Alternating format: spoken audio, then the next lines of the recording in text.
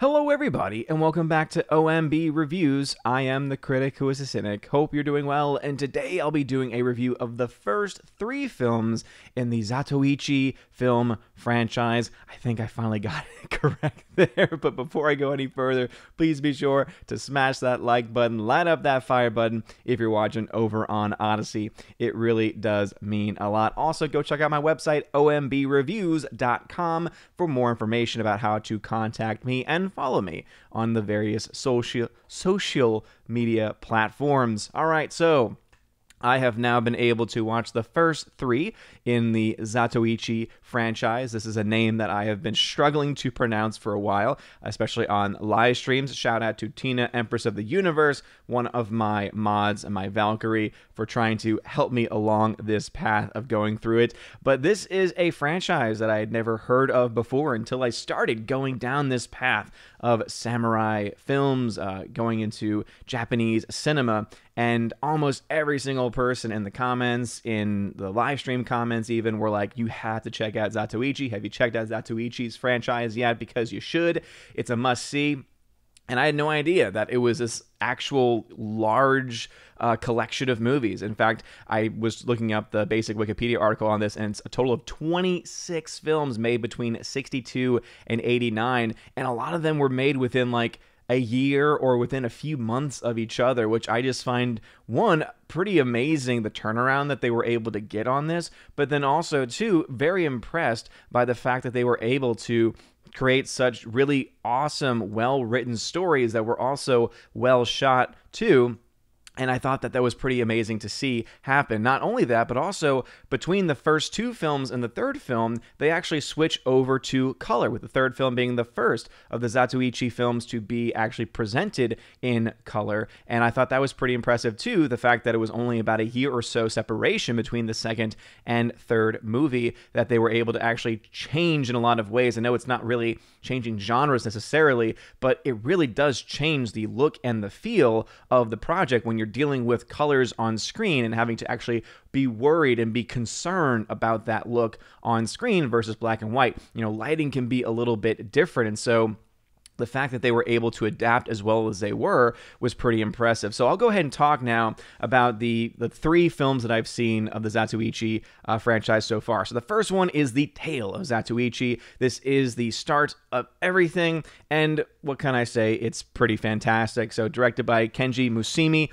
screenplay by Minori Inuzuka. Again, I'm probably going to definitely have some issues with this. It is based on the Tale of Zatoichi by Kan Shimozawa. And so it looks like this is something based on previous material, based on at least a character. It says a classic Japanese samurai drama saga is a part of what this is, which is interesting. And what I really like about the character of Zatoichi is, I think, the actor. So Shintaro Katsu, who does this amazing job playing this blind man who happens to be a masseur, who is, again, someone who gives massages. You know, it's interesting because up to this point, I've only ever heard, I guess, the feminine masseuse. And so when I was reading that, I was like, wait a minute, okay, yeah, that's right. You know, in the films, when he's, you know, referenced as a masseur, I'm like, yeah, I guess that would be like the male version of what a masseuse would be. And so he is a blind masseur. He's a blind person that gives massages. He happens to also be a part of the Yakuza.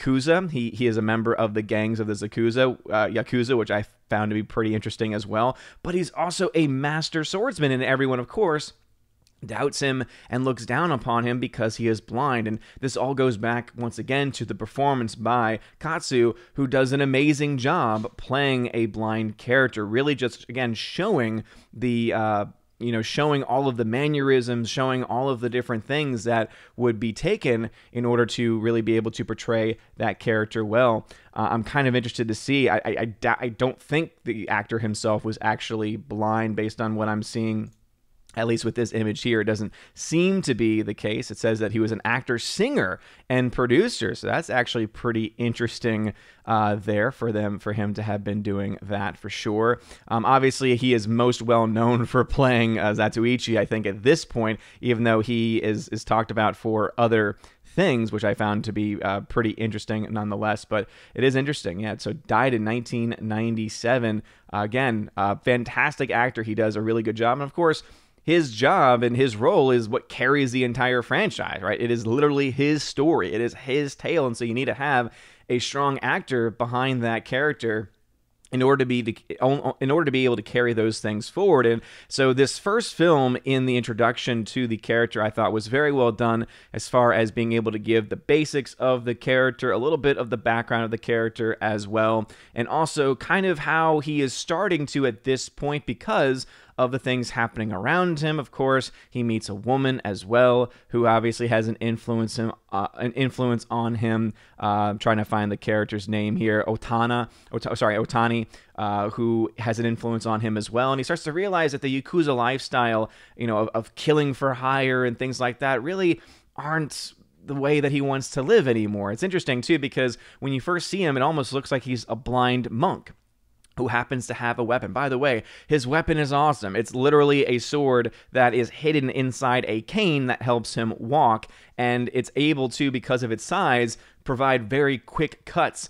And that's also something very impressive of what we see here from Katsu, from the actor Katsu, because he really does have these very fluid movements, and it's done in such a way where you like, oh, I believe that with this kind of a smaller weapon, that the cuts and actions that he's making would totally just be, ripping open stomachs and would just be destroying the people that he is fighting. But he is also a blind Yakuza masseur with a heart of gold, one might say, because obviously he is able to reach out to and try to help various women. There's also a samurai warrior in here named Harate, who he finds out very quickly is sick, and he has a lot of respect for him, and there's this final fight sequence between them, and he feels sorry. He feels bad that in that fight he has to kill him because he had met him earlier in the movie through fishing, and they have this really great back and forth conversation, and they're kind of showing that, yeah, even though they're meant to be rivals in this story, they could still very much be friends because they both are looking at the lifestyle in a very similar way. They both look at life in a very similar way as well. They like the peace and the tranquility of fishing. Like if they could just be fishing all the time, it's something that they wish that they could do, which I thought was, again, a really nice touch here. The score to this movie, obviously something that we see, very much throughout the films, is done here by Akira Ifukube, and cinematography is done by Shishi Makiura. And I thought, again, the cinematography, the framing of all the shots was very well done too. As far as any issues with the movie itself, there really aren't that many, except that it was just me getting used to a very different style, I guess, of the Japanese samurai genre. It's very different than the other more serious. Not to say that this film's not serious, but there is definitely some levity to it. There's some jokes that can happen throughout, especially the more visual jokes that can happen throughout this series. In here, when he first is introduced to the gang, he's gambling with them, and he's able to basically con them all out of a lot of money through gambling. And so I thought, again, that there was this levity to it that I had to get used to, but it was really good and very well presented, I would say, for the most part. But the other issue that I have is that you have, once again, this is something that, I've seen in several films that I've watched now, the character of Otane, right? So the female character who shows love towards him, and yet he rejects her. And the reason why I have issues with it is actually because of what happens in subsequent movies, because he gives in more easily to another woman wanting to marry him later on versus this one. And so I guess one could say that because this is the beginning, it's his character being developed, he doesn't feel like he's worthy of being loved because he is still very much a part of the Yakuza lifestyle, but is now starting to question it. And so by the time he meets this other woman, he is feeling that he's ready to finally be able to leave that behind, and in many ways does. But I'll get into that when we talk about that specific movie. But the Tale of Zatoichi, the first film, I will go ahead and give this film an A-. I think, again, it was a solid movie, a solid start, and there was a lot of really good things to be seen about it. It then leads right into the Tale of Zatoichi Continues. In fact, it comes out the same year, I believe, right? Let's see. This film came out in April of 1962. The sequel came out in October of 1962, which I just find pretty amazing. And I want to say that the production of this film started almost immediately After the fact, it says the Tale of Zatoichi was released in 1962.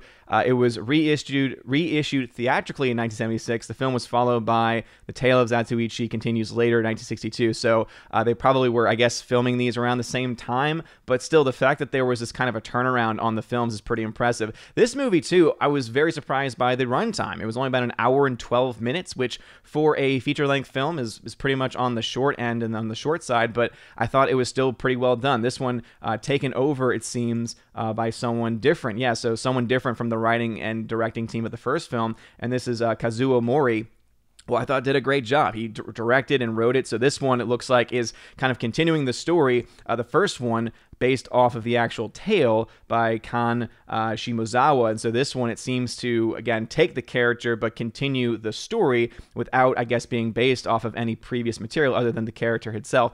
And what I like about the second film is that it's much more lighthearted, especially in the very beginning. One of my favorite sequences is that Zatoichi is asleep in this boat, by which there are a bunch of thugs who kick a bunch of people, a bunch of travelers out of the boat to take it over, so that they can get to where they're going first. And they don't realize that Zatoichi's in the front with his head covered in the front, falling asleep, and he wakes up and he's all confused and like, there's a blind man in our boat. And I don't know. I thought that sequence was really funny and very well done. Again, that visual humor I thought was very well done.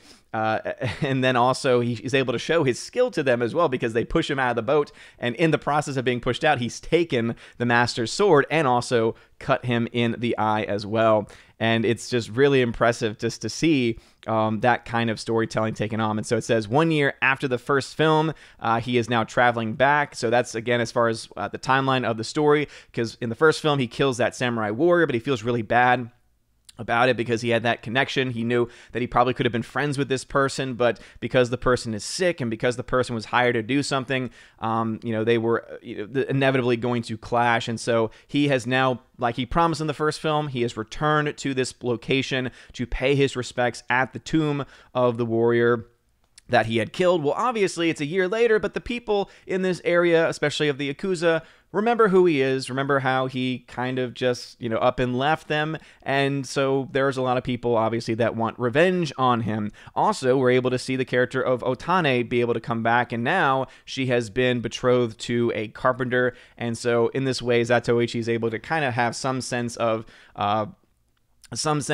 feeling good about that, because now he knows that she has met someone that's a good person, and that he does not have to feel any remorse about not going forward with that relationship. But again, another film, very well written, again, a lot more funny than the first one, but again, does get a little bit more serious towards the end as well. But again, this is all about them trying to find ways to get revenge on him. It says here, the Yakuza boss of whom Yoshiro had been staying returns to his travels. Yeah, so there's this character of Yoshiro also, who is in this movie, and then you find out that it's actually his brother. And so it's interesting that his brother is presented in the movie. You also have this situation where you find out a little more backstory about Zatoichi, about how he and his brother had been in love with the same woman, and how his brother essentially had stolen the woman away from him, but also that they're able to make amends with each other towards the end too. And he actually ends up killing his brother, which I thought was, kind of crazy. It says, despite Zatoichi's care, Yoshiro dies, but only after revealing that Chiyo is not dead. She left him because he had become a cripple. So Chiyo was the woman whom they had both been in love with. And so, again, interesting to see that happen here. The ending of the film also is pretty awesome, because Zatoichi seeks out the head of the Yakuza there, because he is the one who, because of his corruption and because of him being able to convince his brother of these various things, essentially is the one who's responsible for the death of the samurai warrior in the first film and the death of his brother in this film. And so he goes out to see him, and the film ends with him giving what seems to be a deadly striking blow to Sugagoro, who is the head of that Yakuza clan. And it ends very abruptly there, but it ended actually, I think, at a perfect point, even though it's only, again, about an hour and 12 minutes long. So the second film, also very solid entry into the Zatoichi storyline, and so I would also give this film an A- as well. And it really gets down to the fact that it does it does seem to have this clashing of genres, but I think not genres, but this clashing of form, again, with the comedy and drama, but I think it is melded very well together.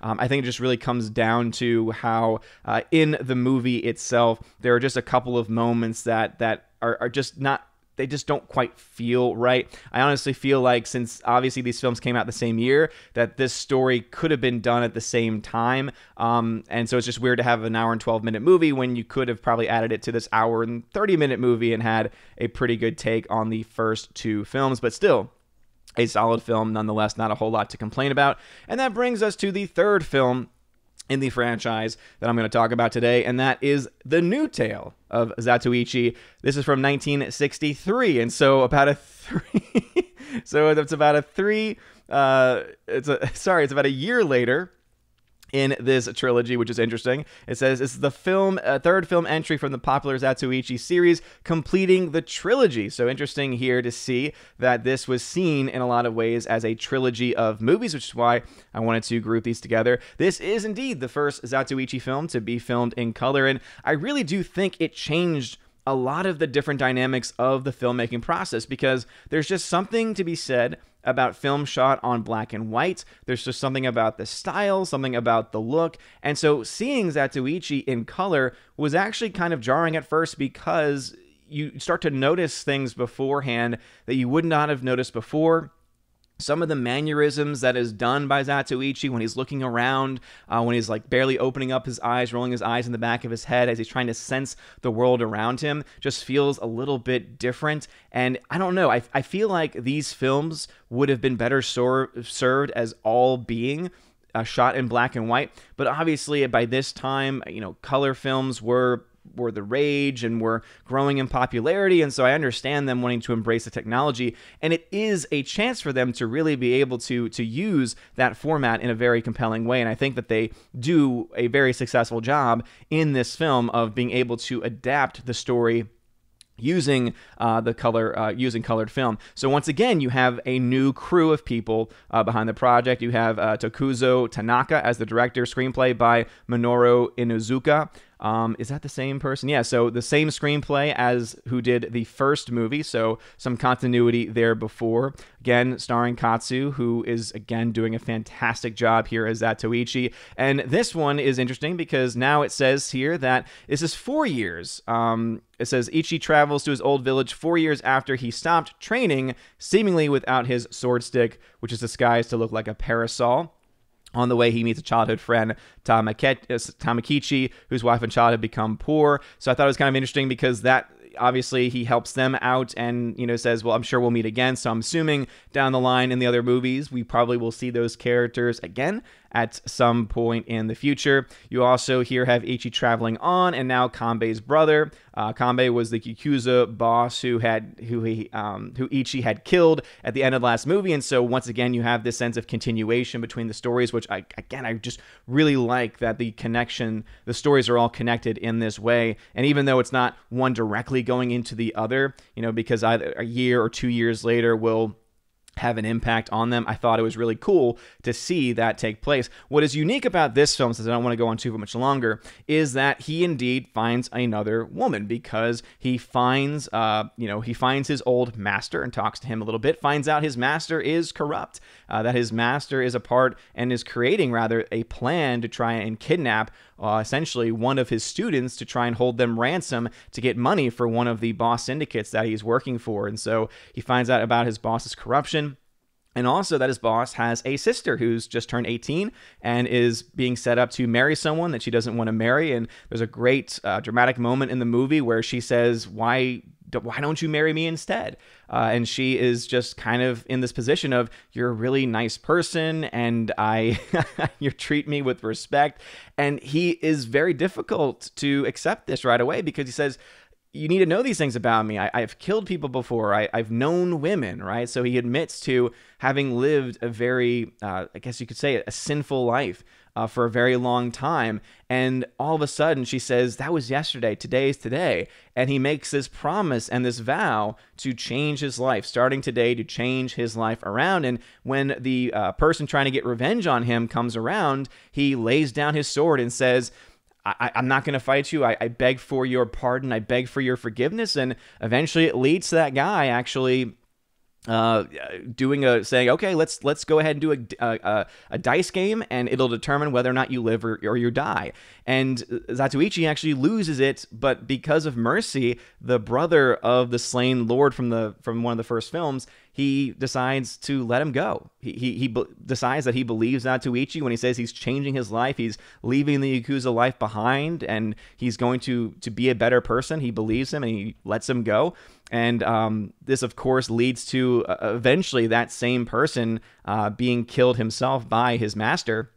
And this, of course, leads to Zatoichi being put in a position as well, where at the very end of the movie, he is put one-on-one with his master because the plot is foiled and he is exposed for the corrupt person that he is. And so the teacher, therefore, decides to try and attack Zatoichi, who does not want to fight, ends up killing the master, and who's looking on from afar is, of course, the sister of the master, the one who he had been saying that he would change his life to marry, and he now shows that he cannot keep that promise, that he is still very much influenced by this Yakuza life, that no matter what he wants to do, the Yakuza life is going to continue to follow him, and that therefore he cannot be the man that this woman wants him to be. And so it's kind of this heartbreaking ending in a lot of ways as he walks off alone in isolation. In this way. And again, a very powerful movie, and I really do like the way in which, in this movie more than the others, it really develops his character as someone who really wants to leave this lifestyle behind and is willing to change and willing to lay down his sword and put his life literally at risk in front of one of these warriors, and I thought it was very good for that reason. I will also give this film an A- as well, though, because it has, again, all of these great trademarks, and has all of these great lines and moments in the movie, and there really isn't a whole lot to complain about. Some might be wondering, why don't you just give this a solid A? And there's a very good chance that I could end up retroactively changing these grades. I just, obviously there's a subjective component to it, and there's just a couple of things in all of these movies, and I'm sure I may have mixed some details in from these movies together, because they are so close in how they were shot, they're so close in how they were put together. Again, there's some couple of things, I guess, in editing that are things that could be a little bit better, but for the most part, all three of these films are completely solid, and so these make up a trilogy in and of themselves. Obviously, these films will continue, and I did indeed just start. I'm like 2 minutes into the next film in the Zatoichi storyline, and I cannot wait to see what happens with this story from here. And so, what are your thoughts about the Tale of Zatoichi, about the Tale of Zatoichi Continues, and the new Tale of Zatoichi? And again, I plan on continuing to watch these movies and to give more reviews as we go through, trying to do it one film at a time from this point going forward. I know this was kind of a massive video with 3 different reviews pushed in, but I just knew that if I did one at a time, I probably wouldn't get them out as soon as I would want to, while these things were relatively still fresh in my mind. So let me know your thoughts about these films in the comment section below. If you like this video, smash that like button, light up that fire button. It really does mean a lot. You're all amazing and beautiful people. I hope you all have a wonderful day. And as always, God bless. Now for a huge shout out to all of my June Patreon and Subscribestar members: Andrew Hoyle, Biffer the Hobbit, Brian P., Dion, Don Bruno de la Mancha, Enrique Evangelista, Father Christopher Miller, hail to you, Father, Father Damian Cook, Garrett Searles, Inflamed Wood, It's a Trap Productions, Jason Clark, Jacob Juice, Jeffrey Toon, Jonathan Carney, Laura the Modern Major General's Story, Mike Jackson, Mad Mitch Dunaway, Mr. Peabody and his evil twin with the beautiful hair, On to June, Orange Hat Reviews, Out of Step with Reality, Priscilla Hall, Riff Magos, Rosetta Allen, Teresa Martin, Theodore Bendon, and rather Teresa Martin is Miss Martin Muses now, Tina Bojan, Tina B., and Washington Madranda. Thank y'all very much for being my supporters on Patreon. And to my Subscribestar peeps, Fast Reaction, Nosferatu Gatsu, Stand For, John B., Perpetual Punster, Mr. Roy, Glinzer, J. Alex McCarthy Jr., Dean Heiss / The New Number 2, J. Rod the Beer Guru, Nevanon G. Adams, and ZK Man. Thank you all very much for being my Subscribestar members, and if you want your name shouted out at the end of every video and live stream, please consider joining on Patreon or Subscribestar. You also get access access at other tiers to things like a bi-monthly podcast, bi-weekly, twice a month podcast that I do with John the Flick Pick Flickinger, which is a lot of fun. There's also a tier in which you can join me once a month for the Chosen of Valhalla live stream, where you all get to, at that level, join me for discussions, talk about any projects that you might be working on, or just hang out and have a good time. It's a lot of fun. And also, too, for many of those levels, you also get access to a giveaway section on the Discord server, where you get access to giveaways of things like 4K movies, digital codes, and tons of other stuff like that. So if any of that sounds interesting to you, check out the links in the description and sign up over on Patreon and Subscribestar. You guys are all amazing and beautiful people. I hope you all have a wonderful day, and as always, God bless.